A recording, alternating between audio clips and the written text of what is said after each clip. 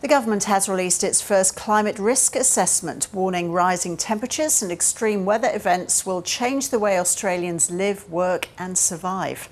The first stage identifies 56 significant risks over 7 categories, including defence, health, economy and others. Based on the severity of their impact, the government has chosen 11 of those as priority areas for their national adaptation response. Further analysis of these 11 risks will make up the second stage of the assessment, which is due at the end of the year, with the final adaptation plan expected in 2025. For more details on this report, I'm joined in the studio by reporter Nick Grimm. Very good to see you. Hi, Rose.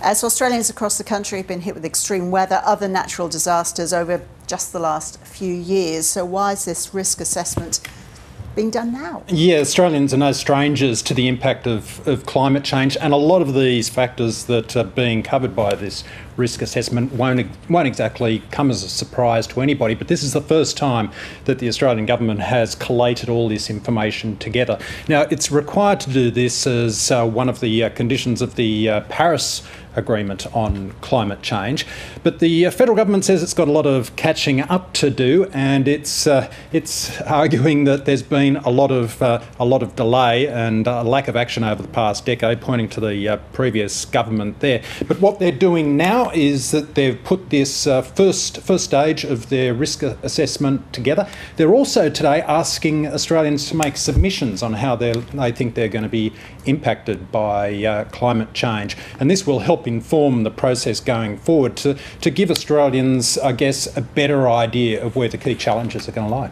Okay, so what are some of the key risks facing the nation from climate change? Well, we saw them on the screen there a moment ago. I mean, things like defence. The more that our military forces are called upon to help our stretched emergency services personnel to respond to extreme weather events, that's going to have an impact on our national security and defence. There's going to be impacts on the health system as a result of, not least because of the rising temperatures and the impacts that's going to have on people's health.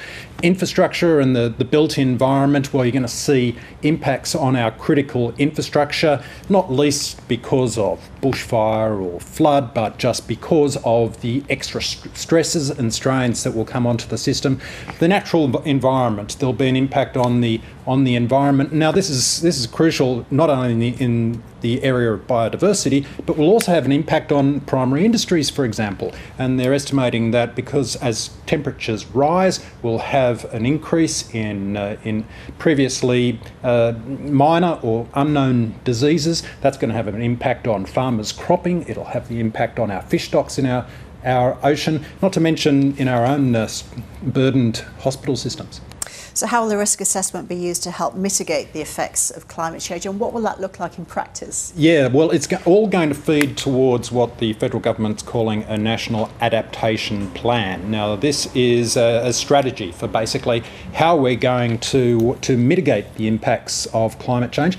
Nothing, I think, that anybody is suggesting at the moment is going to make it go away.